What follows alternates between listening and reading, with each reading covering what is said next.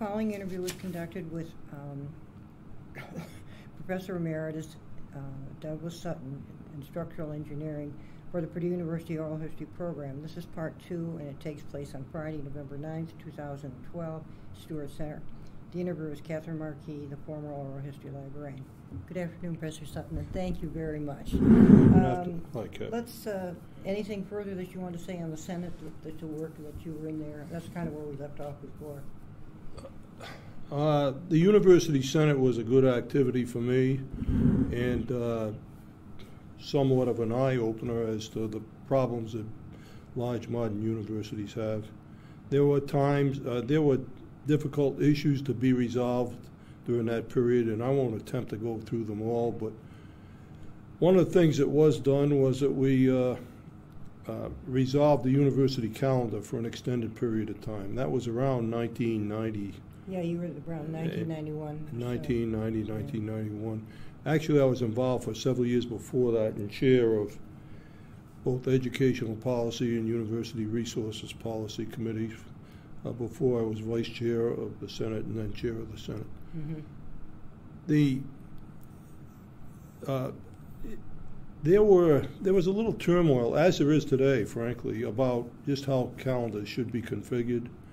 That discussion took place over several years. In fact, when I was on educational policy, there were extended discussions about this. The bottom line is that it came out with what I would call a reasonable approach. The two holidays that complemented each other and seemed to complement each other resolved an issue that with the King holiday as to whether it should be a holiday or just a special celebration day. It wound up a holiday, and since there's a Monday holiday in the fall semester, that seemed to balance out well. Also, the issue of Thanksgiving and how to handle that. There was some people that complained about having classes on Wednesday immediately before Thanksgiving because so many of our students were at a distance. And so that was resolved by making Wednesday a day off and extending the Thanksgiving holiday. The other thing, of course, was shifting the beginning of the semester to January so that there was basically not an academic dead period immediately following Thanksgiving, immediately following Christmas. And so, I'm sorry, immediately preceding Christmas. Mm-hmm. And so starting it in January made sense, and ending it in May, and starting before Labor Day, that was a problem for some people. They didn't, and it frankly it still is for some people, I think, because it does have us going to school in the summer. Right. What about fall break? When you were on there, was that? Yes, that was implemented too, and you see, that was the balance that was possible by making fall break Monday and Tuesday, and then having Thanksgiving Wednesday, Thursday, Friday. That took up a full academic week, so it was possible to balance the semesters so that there was a Monday through a Saturday in each week of the semester. Right, exactly. Okay? Oh, yeah. Okay. Let's talk about the School of Civil Engineering. There were a couple of heads that during your tenure there. I think you said Woods was the head when you came, or KB Woods was the head when I came, and Catherine Banks was the head when I left. Mm-hmm. And there were several good leaders along the way. There was, I would say, there was good collegiality in the school, especially in the earlier years. I would say the move in American culture in general is to consolidate more power at the top and less collegiality, and that's true of the universities. I think that's happened here. There's more top-down management. I don't think it's healthy for the universities, but it's not just Purdue. In fact, Purdue, I'm familiar with other schools, and Purdue is not as bad as some others when it comes to that. John McLaughlin was the head, and then he moved into administration, didn't he? Well, John McLaughlin basically was in administration the better part of his academic life. Very quickly got into it as a young man. He was a protege of KB Woods. He was a very effective head of civil engineering. He went on to be associate dean of engineering and was very effective in that role as well. Sure, right, okay. And Harold Michael, when I think of him, I think of the program, the Roadshow. A quintessent Hoosier, and an effective school head. He was a head for a long time, wasn't he? Yes, he was, and he understood both Purdue and the Indiana culture very well, and knowing that is very important. In fact, some of these leaders that they're bringing in from outside now, which seems to be the way things are going, suffer from lack of that knowledge. Yeah, he did some good things. Was obviously an esteemed expert in his field of transportation. Let me ask you about the Roadshow. That was going before he... Road school? Road school. Oh, yeah. It's been, and it still goes on. Oh, sure, It's right. an effective educational tool, shall we say. It brings all the elements of a transportation-related community together, and education, hallway conversations that wind up policy, et cetera, et cetera. And, of course, he was involved in that from day one. Yes. Sure, right, okay. What the facilities, they've changed over. You've got more labs and research, and then talk about the Bowen. Well, when I first came here, physical large-scale research and structural engineering had kind of fallen out of popularity, out of favor, I guess you would say. And then it gradually picked up again, and actually I had a role in that with some of the early research work I did. But the bottom line is that the laboratory that we had was actually the original part of the civil engineering building, dating back to the early 50s. Soon, it was inadequate for a number of years. We added on to it, but it was just, what can I say? It was just a short-term solution, and not really a solution. Yeah. It Not helped. what you really It needed. helped, not what we really needed. Sure. Fortunately, I think it's about 9 years ago, so roughly, it was possible to build that new, wonderful Bowen laboratory, which is one of the half-dozen best in the country now for large-scale research. And it was done at a very reasonable price. Price tag was $10–11 million, which is not very big tag for something like that. Right, yeah. It opened the door for a whole lot of things that are ongoing right now. Sure. It's had good leadership, and the structures faculty has remained strong, and I'm really looking for them to accomplish a lot of things in the near future. For the researchers, it's not quite on campus, it's adjacent to campus. Yeah. Oh, it's only a couple of miles Sure, away, exactly, and it's, right. And you know, in accessible. the times past that had been a problem, and all these graduate students have cars now and so forth. So and it's easy to get back and forth for the Right. faculty. That's right. In yeah. fact, the faculty, just about all of them have offices down there if they're doing any work down there at all. Sure. In fact, they're kind of nice retreats to get away from I hear you. to do some thinking. Yeah. Advancement and development, that's really made changes since you've been here for all the schools in the university. Yes, and you would expect that over time, I suppose, but it's by development, I don't know whether you mean development or advancement, raising development. money from outside. Fundraising, yeah, right. Well, If you look at the way the university used to be funded when I first was involved in it, it was about a third. A third from the state, a third from research, a third from tuition and fees and stuff like that. But that has changed remarkably. First of all, the state's share of the total budget is significantly less now, and the money has to come from somewhere, so more and more of it has to come from research. Now, the efforts in development were, I'll be generous and say modest, very modest, when you and I first started in this game. Now it's essential.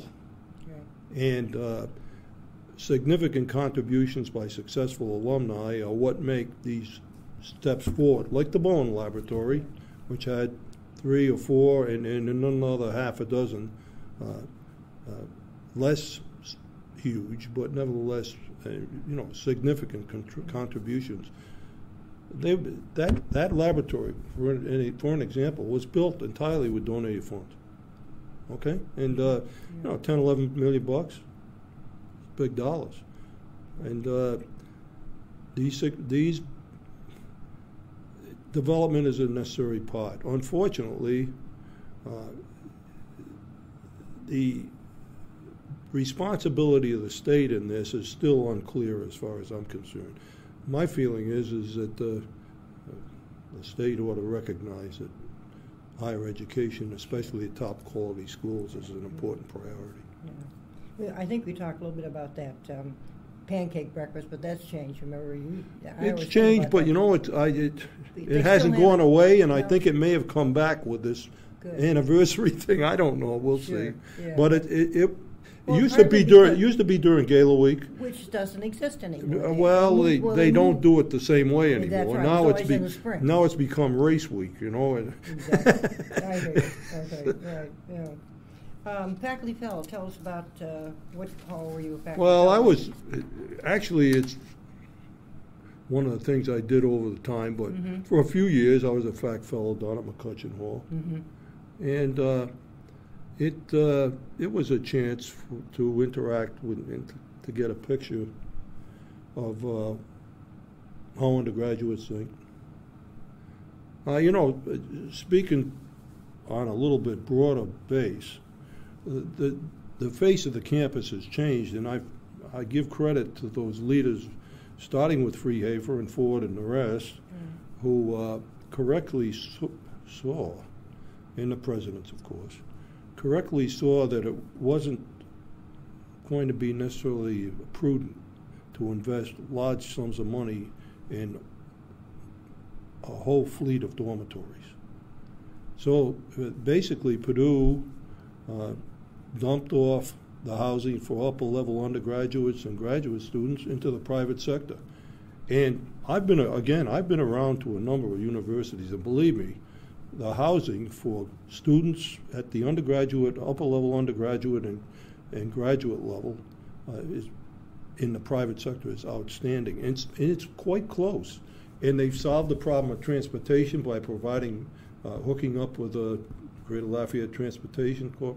In providing free bus service as a part of the tuition fee. It's a good system. I think it's working very well. Right, exactly. But it was sort of nice when you could go over to the residence halls and have dinner with them in the same They facility. Still exist, and they have, many of the residence halls don't have the eating facilities in there anymore. No, they don't. But you can still do it, but it was you nice. You can still do it. Yeah. Right, exactly.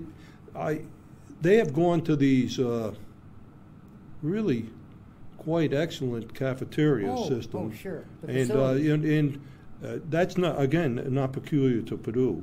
And these kids have, what can we say, higher level tastes than we had when we were younger, and it responds to that. Oh, yeah, and so, things have changed. The dorms that they have built. Some of them cater, frankly, to upper income types.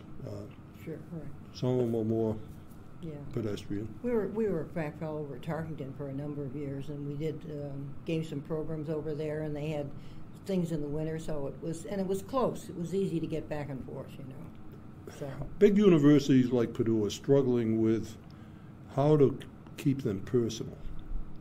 There was even an article in the paper today that I'm sure you saw that. The struggle when there's larger class sizes, everything is bigger. Costs are forcing some of these things. Maintaining a personal touch is always going to be a difficult thing to accomplish. That's right. And has been and continues. It continues. It's going to get worse because the bigger the groups, the more people get isolated. Right. Family. I'm married to. For almost not quite 53 years, 52 and some. 53, let me think. No, 52 and change. I have to think. We were married in 60, and this is 12, so I guess it's 52. I can do that math. Anyway, my wife is from my home state of Rhode Island, and she's from Woonsocket, but I'm from East Providence. But we met, blind date, and actually dated while I was a grad student here. Got married shortly after I got my degree, and actually. My daughter Cheryl was born 9 months later, which tells you that it was a successful honeymoon. But the thing is that we've had 2 children. Both of them are Purdue grads. My daughter has a bachelor's and a master's in education, and she's actually back teaching now. She's married to Mark Beach, who is an analytical chemist, a senior scientists at Dow Chemical Company in Midland, Michigan, and they've lived and raised their children in Midland, Michigan. They have 3 children, the oldest of which is now a grad student in civil engineering at the University of Illinois, but his undergraduate degree is from Michigan State. My granddaughter, Gerald's middle child, is at Michigan State in business. And her youngest, Jared, is a senior in high school, and he's going to Michigan State. So, on the other hand, my son, Scott, is also a Purdue grad, construction engineering and management. And he has worked for Bechtel and a major construction company, Gilbane, and then was on his own. And now he has his own business and is very successful in kind of a specialized niche of property development and things like that. One of his major clients is MetLife, and but he has other clients. He's done very well. Where's he located? He's located in Elmhurst, and he's married to his wife is Becky Cronin, is St. Mary's grad, that school across the street from ND, and they have 3 children. Their oldest, Megan, is now at the University of Michigan. They all 3 went to Immaculate Conception High School. In the other 2, I always tell people I used to really have clearly defined hates. Michigan. Not so much Michigan State, but it's getting Notre Dame. It's getting hard to know who to hate anymore. The list is closing. But the other 2, both Sean and Matthew, are younger. Sean's a junior in high school at Immaculate Conception, and Matt's in, I guess, 7th grade or 7th grade. And they're all, knock on wood, all of my grandchildren are good students, and Megan is a super excellent student. She got support to go to the University of Michigan, outstanding business school. Mm-hmm. So it looks like they're going to be self-supporting. Sounds good. You're okay. Some of your awards, and we'll talk one of the one that Medal of Honor at the pre-stressed concrete, and you've been involved with that. This has been an important, very important activity in my career. Okay. I belong to all the significant professional associations that relate to structural engineering, especially with the concrete emphasis, structural concrete emphasis. But I decided to devote my attention to one because I've always had heavy teaching and so forth responsibilities, and I couldn't get away as much. So I just focused on PCI, Precast Pre-Stressed Concrete Institute. Got involved in '72 at the behest of an alum, Bill Creasel, and stayed with it. Was on committees, got asked to serve, and over the years I've served as chair of the Technical Activities Council, the Research and Development Council for 5 years, and then now I'm chair of the Education Council. I've been on the board of directors for, I think, 12 of the last 13 years or something like that, which is extremely unusual. And so when you stay there and work hard enough, you get recognitions, and I've had a few of them, including the Medal of Honor. Sure. Where are their headquarters? Chicago. Oh, okay. But it's PCI is the organization. It's a technical / trade association. It is the organization for major precast, pre-stressed concrete products and precast in general. Right. And so if you see a bridge, it's got concrete girders and it's at all new. Chances are those are being made by a PCI certified. Right. Okay. The College of Engineering's Faculty Award of Excellence for advising. Well, I think we talked a little last time about that, but that way I received a Ross Judson Buck Award a couple of times too. The counseling system was set up in the early 70s, and so that I had several counselees being instructors all the time, 12 and 13, and some of the students over the years liked the advice I gave them. Some of them even said, I didn't like hearing it at the time, but you were right. Okay. And you're in the Harold, what's that Harold Munson Outstanding Teacher Award? You got that quite a few times. That's in the school? This is a teaching award, okay. And essentially that is a civil engineering school award. I won that 4 times. Or I shouldn't say one. I've received that 4 times. Received the Edmund Burke Award, the Roy Wansick Award, and then the you got the Charles P. Murphy Potter Award. You got yes, right. The Potter Award, which right. is the all engineering equivalent of the counseling award, and then finally the biggie, I guess. Yeah. Was Dean Potter was alive when you came? Did you ever? Yes, he was alive. Did you? He was alive, but I think he was a dean for the first year or 2 that I was here. When exactly he went off, I don't know. Yeah, I forget now. I'd have to look that up, but obviously a legend. And he sort of took an interest. There were pictures they used to see him with his cane when the Potter building was being, the engineering building built. He was a very important stabilizing force for engineering during that transition time. And the deans have been generally pretty good leaders. Again, recently, when they've started bringing in people from outside, I think they've always had learning curves that may have been compromised their performance a little bit, at least at first. Yeah. And what can I say? That occurs, right? Okay.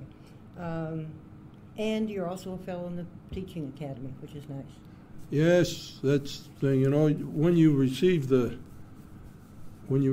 Charles Murphy Award, which is the All University Top Teaching Award, Undergraduate Teaching Award, you automatically get your name put up on a plaque downstairs. I think that's a wonderful award. I really do. There's that one picture where the little he must be under 5 looking for Grandpa, and it's random.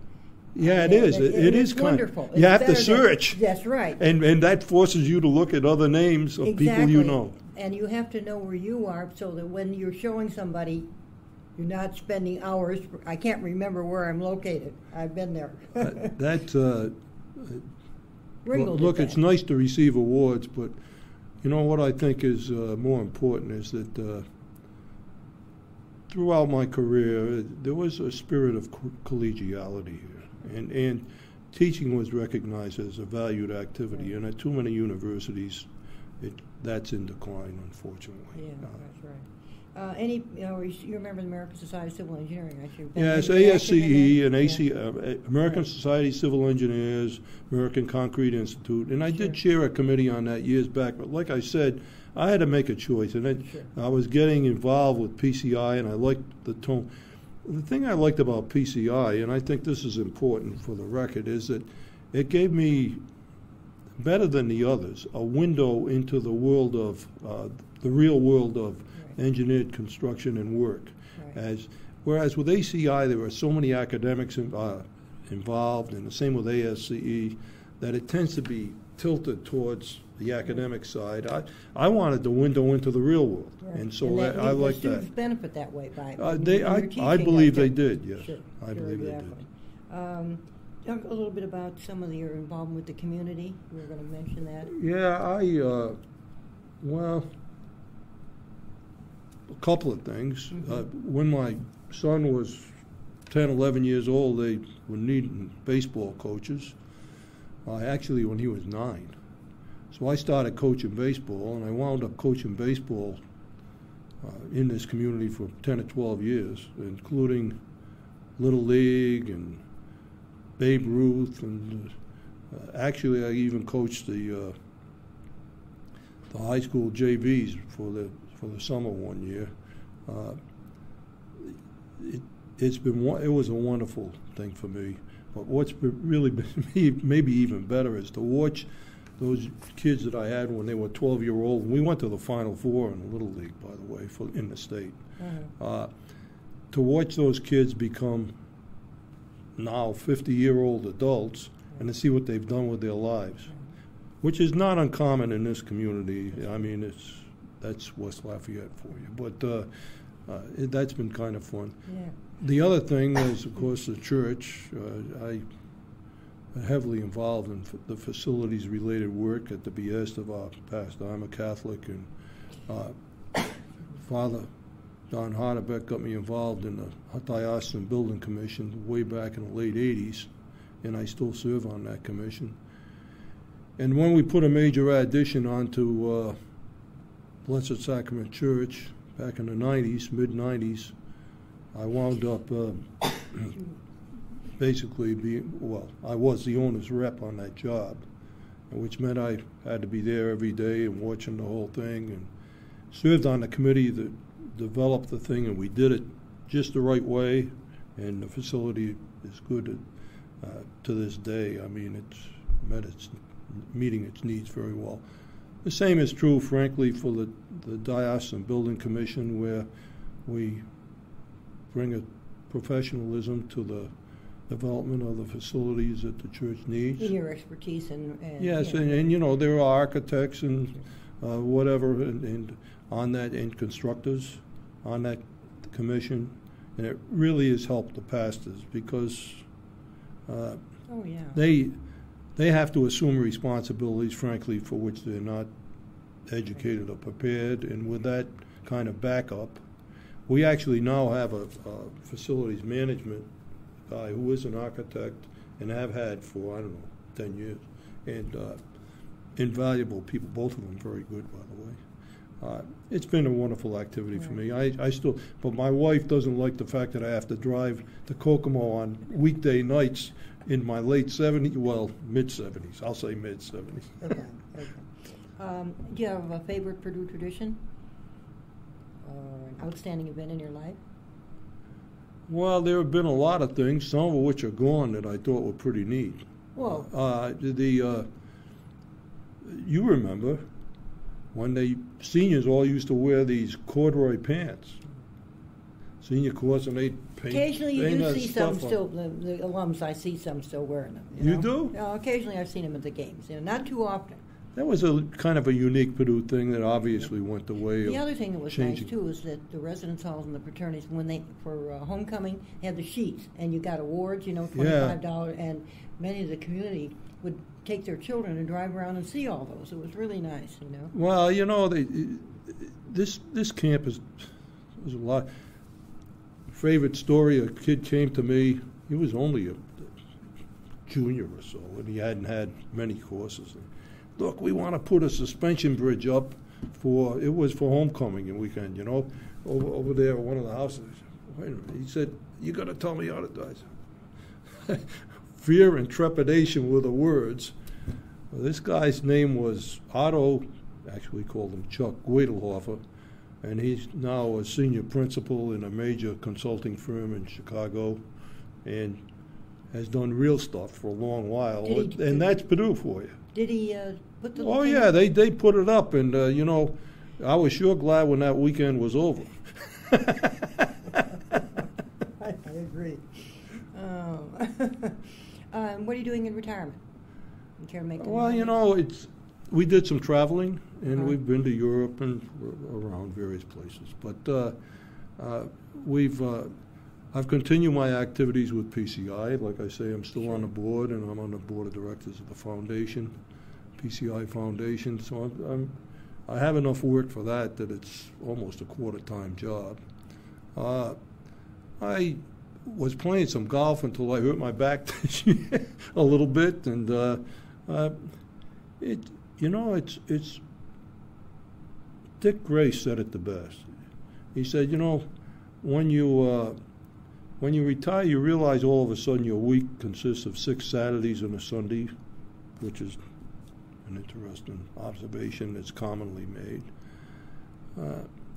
The other thing is that, and this is a true statement, is that when you retire, and you've been retired for a while, and you have some things going on, you begin to wonder how you had time to work. I know. I hear you. Okay. Civil engineering is a course of study in the 21st century. Any comments? Well, yes, I have views on that, and they're pretty simple. And I think, frankly, I think they're underemphasized in the shall we say, in the education and everything else of kids. When they teach history and so forth, they tend to teach about the wars and all that stuff, and the political leaders, and learn the names of all the presidents and the emperors and whatever. And they overlook the thing which I think is critical in the development of civilizations, which is the infrastructure. Not just transportation either, although that's probably maybe the most important, but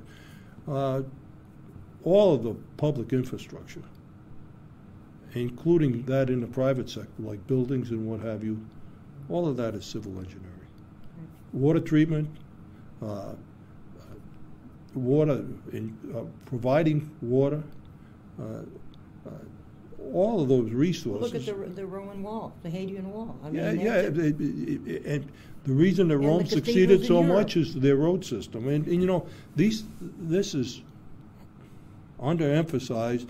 And for as long as I was in civil engineering, it was always kind of I won't say a stepchild, but some of the other branches of engineering kind of look down their noses, just so that not overtly, but a little bit, at that, well, is there anything more important than the technology that underpins infrastructure development? Not for me, there isn't. And if we don't have transportation systems, and I mean the full range, airports, they're designed and built civil engineering. Roads, bridges, railroads, fast trains, you name it. It's all civil engineering. And the thing is, I think that's either overlooked or taken for granted by too many people. Do I think that civil engineering will be an important branch of engineering in the future? Absolutely. As it has been in the past. As it has been. I mean, it's if you have to identify, as important as all our information technology is, and it's hard to overemphasize it, as important as manufacturing is, et cetera, there is nothing more critical than our infrastructure system. I agree. And so I think it's always going to have a role, and it's the reason it's kind of attitudes among other engineers can be kind of dismissive at times because it's viewed as kind of pedestrian. Well, it isn't as easy as it looks. It isn't as easy to successfully design a major bridge. Takes lots of science and technology, and to intelligently design a transportation system takes a lot of science and technology. And when you're designing the foundations for a 75-story building, takes a lot of science and technology. And I think I don't see it going away. No, I don't either. Right. Anything that I forgot to ask, or anything in closing that you'd like to make? All I can say is that For me, this profession was a perfect fit for my personality and instincts and everything else. It had personal interactions with young people, had the chance, afforded the opportunity to have an impact on the future, and I see it all the time in the students that I've had when I run into them in various professional settings, and I had a chance to serve at a great university, and Purdue is a great university. Frankly, I think its contributions have been taken for granted a lot of times because, as I said last time, is people at Purdue have not had the instinct for going out in the public square and trumpeting their accomplishments. And maybe that's a little bit too bad. You know, if anything happens at Harvard, everybody knows about it tomorrow. Whereas if it happens here, they may never hear about it. Yeah. But I'm biased. Thank you. Thank you very much. I appreciate it.